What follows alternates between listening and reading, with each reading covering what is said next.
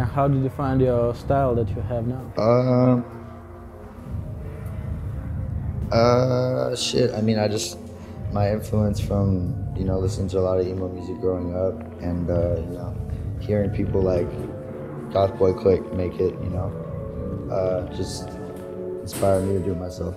Okay, and which bands, rock bands, influence you the most? I know about Blink-182, My Chemical Romance, but what else? Chili Peppers, yeah. Panic at the Disco, great band. Brand New, Chiodos, shit. Under Oath, shit. I could go on for